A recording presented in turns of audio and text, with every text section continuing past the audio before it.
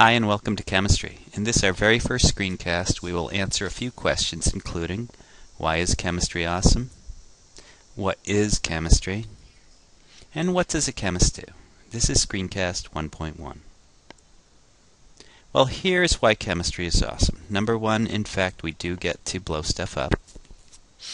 Number two, we provide molecular answers to questions, which always provides a very deep answer, one of the deepest answers to any question.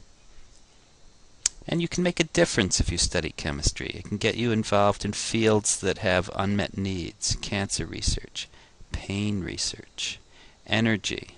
All these are very important topics. Even if you don't go on to become a chemist, it is a gateway to great fields. It's a standard course that everybody has to take if they get into medicine, engineering, almost any of the sciences require chemistry.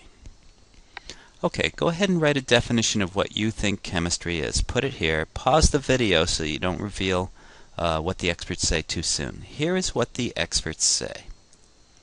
Chemistry is the study of matter and how it changes. So it's the physical behavior of matter as well as the chemical behavior of matter. Now here, write what you think a chemical is. And here we're going to put what the experts say. What the experts say is that a chemical is simply a pure form of matter, also known as a substance, so it's a very broad definition. This is Screencast 1.1.